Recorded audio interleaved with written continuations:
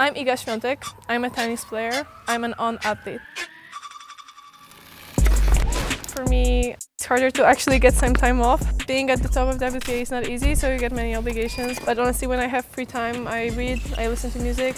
I started sightseeing after COVID because it's nice to know the places you're at.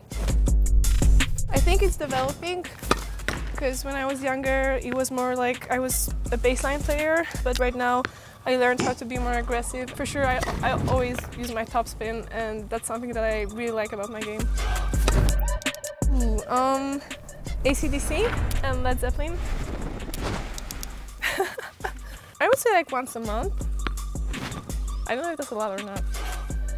Is that a lot?